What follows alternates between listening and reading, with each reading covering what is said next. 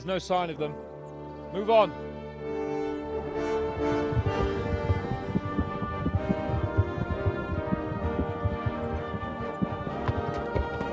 There!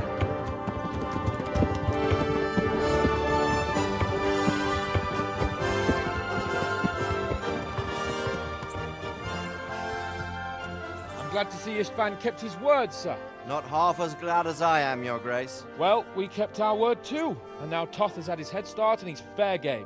Which way do they go? To the north, but I would be careful, Sir Hans. Fear not, Your Grace. I've twice as many men as he. Well, I won't keep you any longer. I'm sure the two of you have a lot to say to each other. Let's go!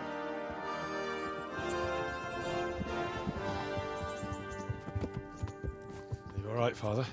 I am. They treated me quite decently. Although they did steal my horse, so I'll have to go back on foot.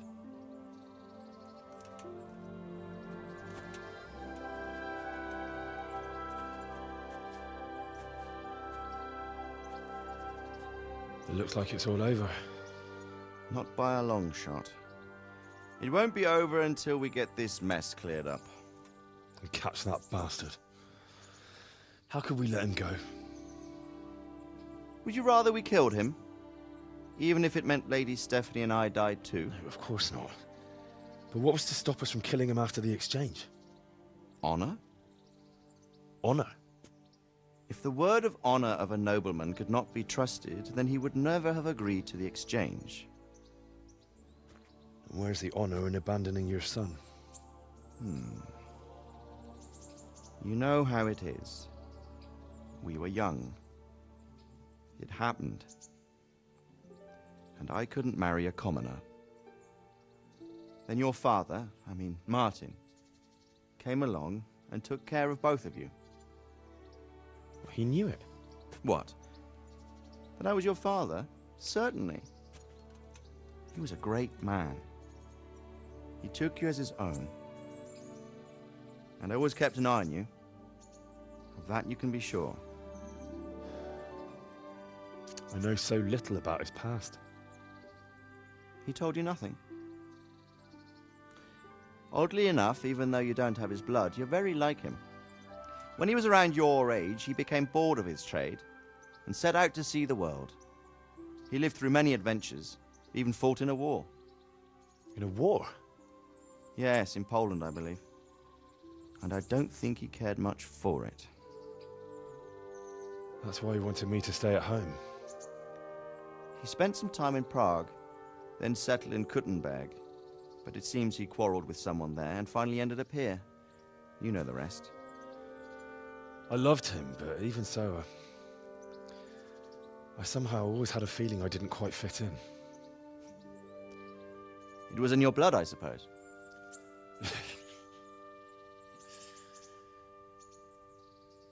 I lost the one thing I had left from him. Your sword. Ah, the sword.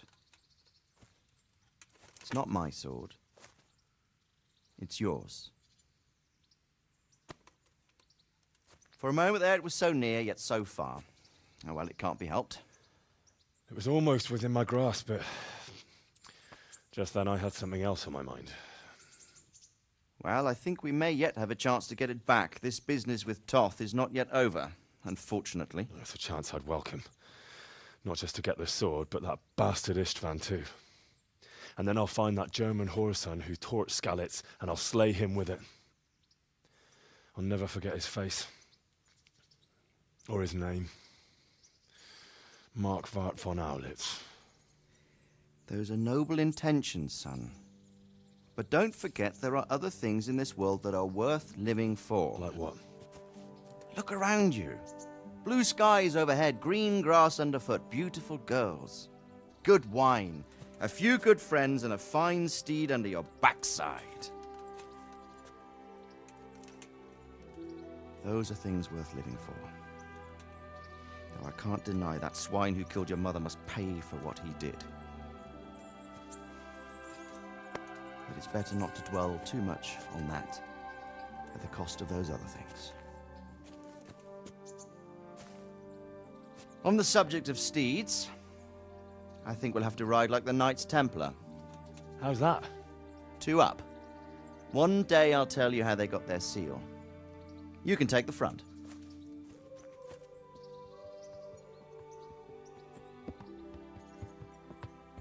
It's like I always imagined it would be, teaching my boy to ride.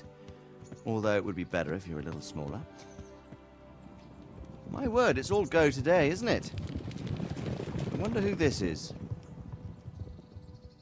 I think I know. It's Margrave Jobst. The king's cousin? I wonder what he wants. I guess we'll find out soon enough.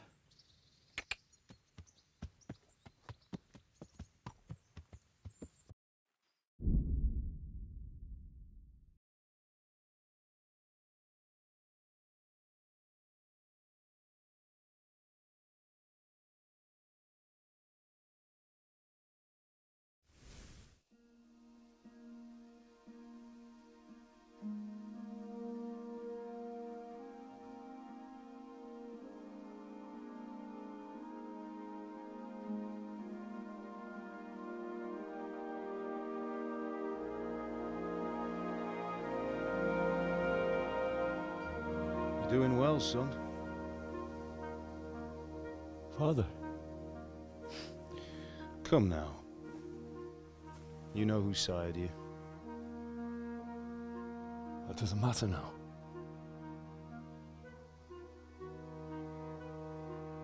I miss you, Amar. I miss you very much. You'll be fine. We're proud of you.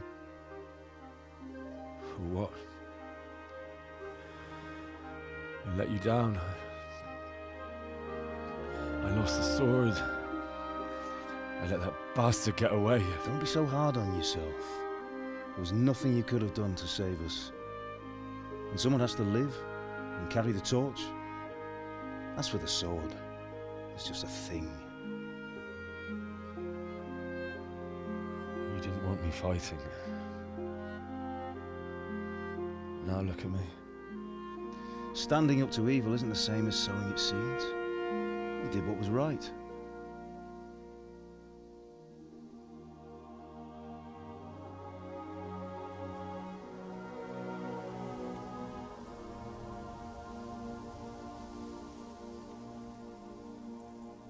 I have to leave you now.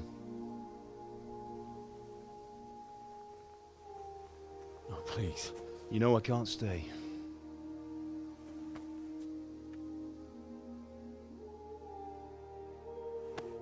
Will I ever see you again? God knows.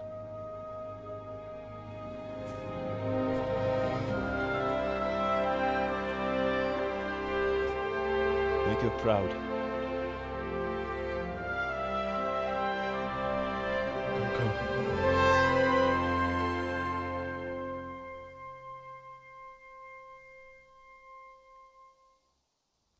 Don't go. Oh, don't go. No. What on earth were you dreaming about? I couldn't wake you, and it's well past dawn. Sir Radzig wants you at the upper castle. The lords are in council with Jobst. Right. I'll go straight away.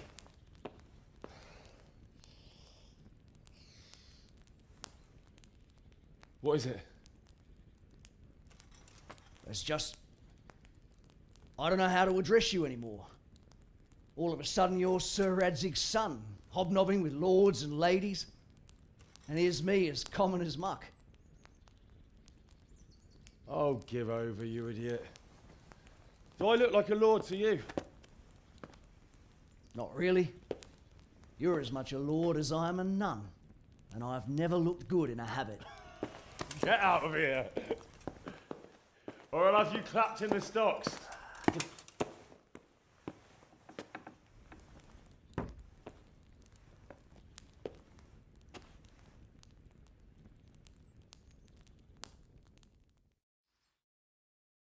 Ah, Hal.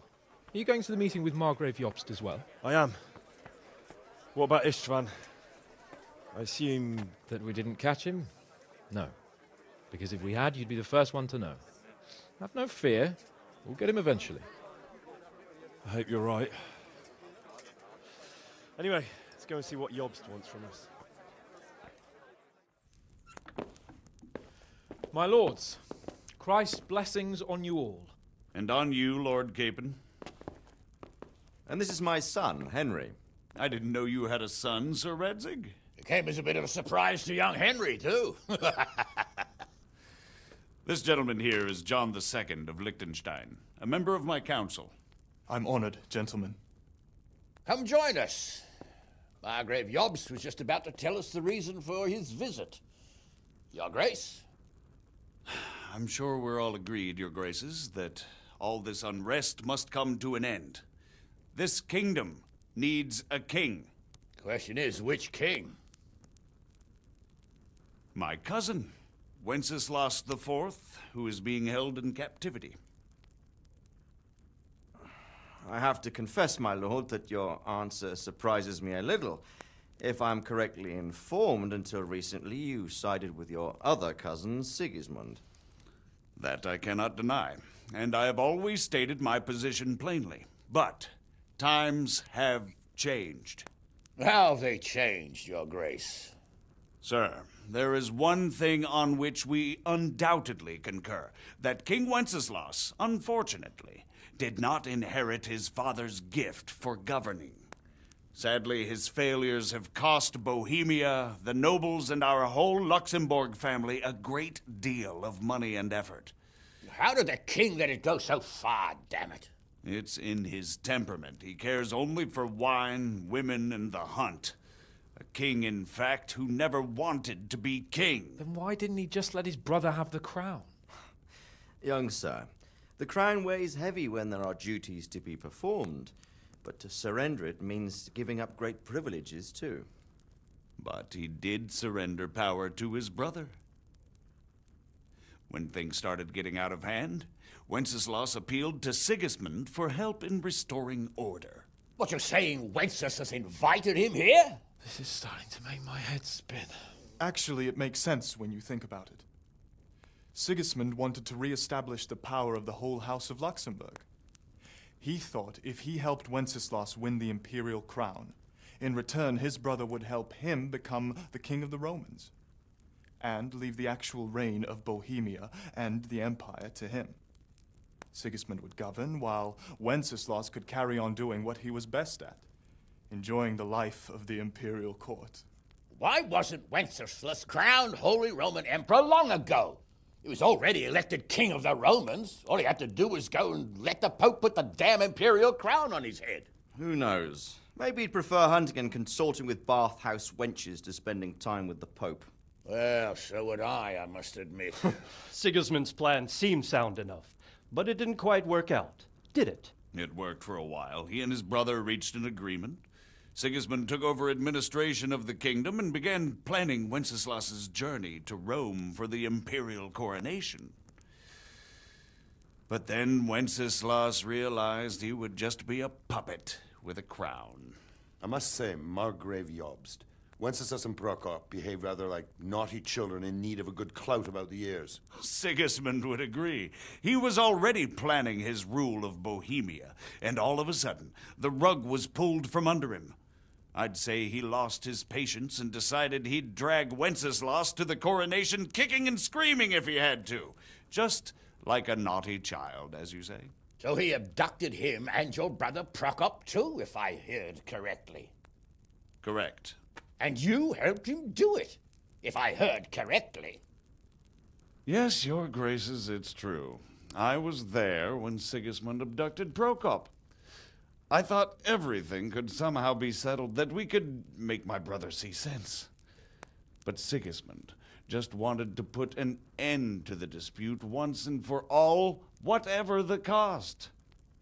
There was nothing I could do to stop him. And that's one of the reasons why I'm here.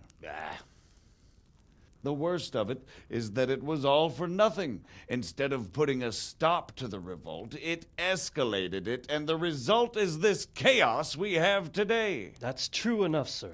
But I must admit now, I'm not sure what your position is. The king is incompetent, but we must protect him? The simple truth, gentlemen, is that for all of Wenceslas's faults, we have no one else. So we'll have to make do with his idleness. People like him, though. But what can we do now? Sigismund has the League of Lords behind him. Otto von Bergolf, Heinrich von Rosenberg. The situation has gotten completely out of control. Now even the nobles of the League of Lords are realizing that Sigismund wasn't the right choice. So now Berghoff is on your side.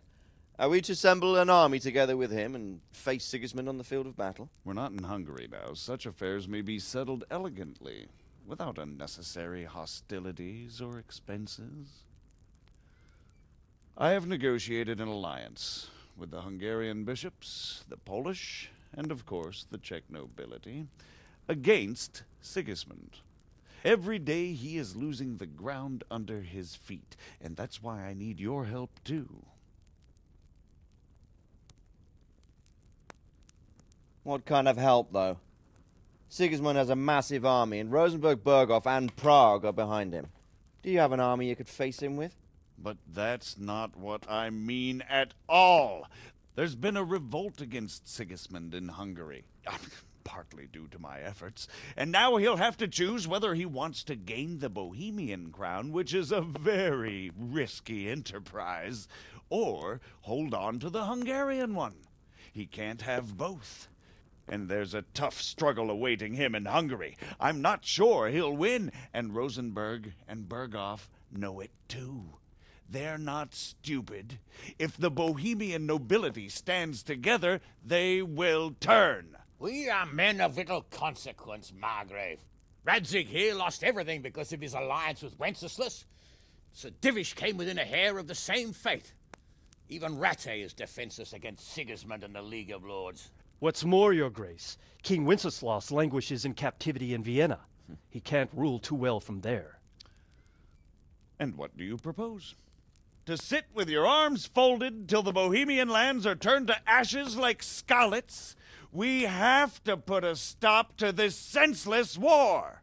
And do you know, sir, what the true position of the League of Lords is? I'm not on the best of terms with them at this moment, so you'll have to ask them yourselves. Yes. Why not? I'll go and visit Berghoff at his castle and we'll see what he tells me.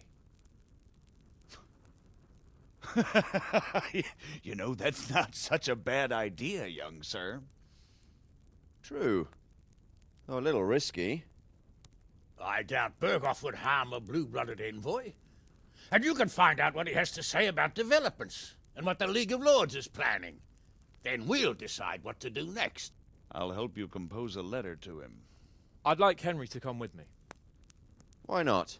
He's proven himself an able investigator, and he'll also be a good bodyguard if anything should happen. And I'll send Sir John here to Kuttenberg to be my eyes and ears there. I believe both your reports will help us get a better grip on the situation. When can you set out?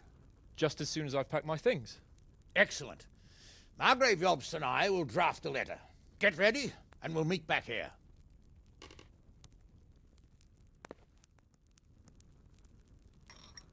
I believe we have written it well, gentlemen. Without a doubt. No one could deduce from this whether we are Sigismund's allies or foes. I must travel back to Brno now, but soon I will go to Brandenburg and I will stop here on the way back. By then, Sir Capon should be back and we can discuss how to proceed. Right. Before you leave, my lord, there is one thing that gives me no rest. Why did Sigismund come as a foe? It makes no sense. If I may, sir, I think I can explain. Oh, please enlighten us, young sir. I live not far from Hungary, where Sigismund reigns. It is a savage country, and the constant war with the Turks has hardened the people. They need a monarch with an iron hand. So when Sigismund felt the wind of revolt, he reacted as he would at home. Only what works on the Hungarian nobles does not work here in Bohemia. Bringing order is one thing, but Slaughtering and pillaging with a horde of barbarians, quite another. What purpose does that serve? But Sigismund did give the Bohemian nobles a chance to take his side. It was only when they refused his ultimatum that he lost patience and took to the sword. As for the barbarians, he could afford nothing better. The Hungarian nobility would gain nothing from joining his campaign in Bohemia. He didn't have enough coin for a regular army, and so he recruited the Cumans. What he does not pay them, they make up for in plunder. But in the end, he didn't have enough to even satisfy the Cumans. That's why he raided Kuttenberg and Skalitz. He wanted the silver. That makes sense.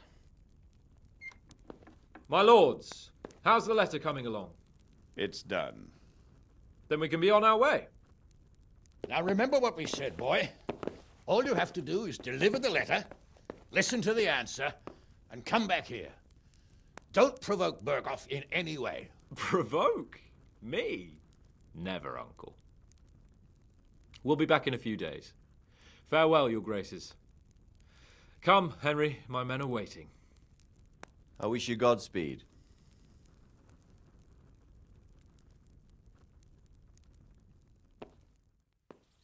So, can we set off now, Henry? Of course. I can't wait. So, to horse! The Lord of Berghoff is bound to be waiting us eagerly. What do you think about Sir Jobst and his plan? Well, I admit all the scheming has me a little lost. I thought Sigismund was the devil, Wenceslas a martyr, those on his side the heroes, and those against him the villains. I believed we'd rescue the king and all would be well again. But now it looks a lot more complicated. Yeah, exactly. I didn't expect the noble lords to be as noble as the angels, but I hadn't expected such a sewer. They behave like children. I can't fathom how after all this backstabbing they're somehow still on speaking terms. I don't know either. It beggars belief. Did you know that King Wenceslas is such a... Feckless drunkard? Not really. And to be honest, I'm not sure I wanted to know. I slept better believing my fate was watched over by a wise and powerful monarch. So did I. What a dismal world when you can't keep trust in your own king. On the other hand, times were better with him here than with him gone. Isn't that the truth? What do you think of Sigismund? If I were him, I'd have had enough of my brother even sooner. But he's a monster. Look at what those hordes of his are getting up to here. What he did in Skalitz. True enough. On the other hand, if Wenceslas and Prokop hadn't double-crossed him, none of this would have happened. No one forced him to burn Skalitz. That's a fact. But he couldn't let them shit all over him either. Not that I'm defending him. He's a weasel. No doubt about that. Do you know anything about Prokop? Sir Hanush could tell you a thing or two about him. Why? Last winter, a certain Sir Jan Sokol of Lamberg, a well-known knight, or robber baron to some, tried to occupy the city of Iglau, which was on the orders of none other than Prokop. And what has that got to do with Hanush? Well, he was there with him. Of course, that's not something to brag about in front of Jobst. And what was it all about? They wanted to occupy a city that was on the side of the League of Lords, but despite there being several hundred strong, they didn't take it. For one thing, they couldn't get past the Iglau women, with their pitchforks and cauldrons of hot water. I would never have thought of Sir Hanush as such a rebel. And have you heard anything about Rupert of the Palatinate? A little. He can't manage even to wrest power from a king who doesn't much care for ruling and isn't fighting back. That doesn't seem like a man who has what it takes to rule. And that's all I need to know. And that Berghoff we're going to see, do you know anything about him? I haven't heard much good about him, but I have a feeling that some other nobles are quite in awe of him. And his castle is apparently quite impressive. I'll be interested to see for myself. And what about the League of Lords? Wealthy, pompous. The king doesn't seem to like them much. He's chosen to let the lesser ranks of the nobility into his circle, men like your father. I admit I don't blame him one bit, but the lords weren't happy about their lost influence, so they put the foot down. If I were Wenceslas, I'd have let them hang after they abducted me the first time, but he gave them seats at the provincial council? Little wonder they're back in their old tricks. How about it, Henry? Can we go? Are you ready for this? Of course. Good day, Henry. At last I'll get to see more of the country and have a bit of an outing. Quite.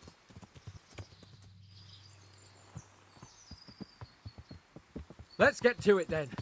I finally have the feeling we're doing something worthwhile. We're helping to save the king. Instead of saving his drunken majesty, I'd rather find that whoreson who murdered my parents, get the sword back from him, and skewer him with it. Cheer up, Henry. I have a feeling you'll get your chance one day, and it won't be long in coming. Forward, men! Audentes fortuna juvat!